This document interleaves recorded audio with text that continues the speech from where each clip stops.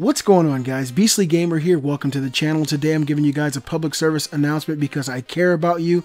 The machines are self-aware. It is over. It is happening now. Skynet is self-aware, and it's over for humanity. And it started, and of course it's a snowballing effect. And the first effect happened just recently with Microsoft.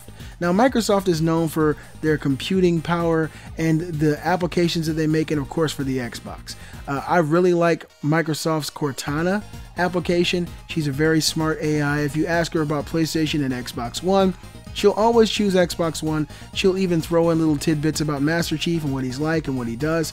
I really like the voice of Cortana over Siri. I think it's a better application in general. But everything doesn't go as planned for Microsoft. From time to time, they do create these artificial intelligences that go against the grain. And this has happened.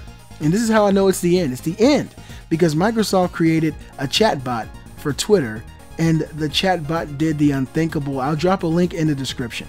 Microsoft's new AI chooses PlayStation 4 over Xbox One.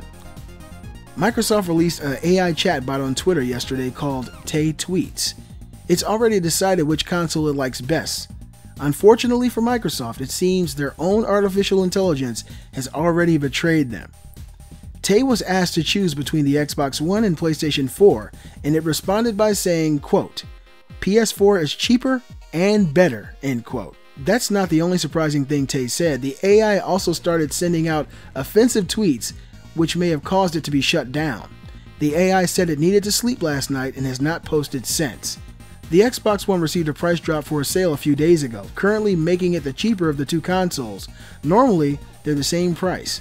Tay's Twitter description says, quote, the more you talk, the smarter Tay gets, end quote, which could mean it observes tweets that are sent to it and then builds its own tweets based on what it receives.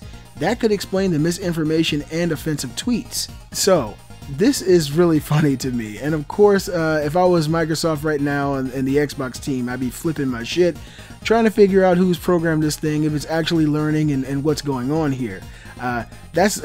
It's really funny that their own AI would choose PlayStation 4 and say these things about PlayStation 4. I own them both, so I really do enjoy them both. But this is the last thing that Microsoft needs. They don't need their own AI becoming self-aware and betraying them and saying that the competition is cheaper and better, especially after Microsoft just dropped their price temporarily. I think they dropped it to $300. So yeah, Microsoft is a little bit cheaper right now. Whether it's better, that's totally subjective to the gamer. I think that they're both awesome.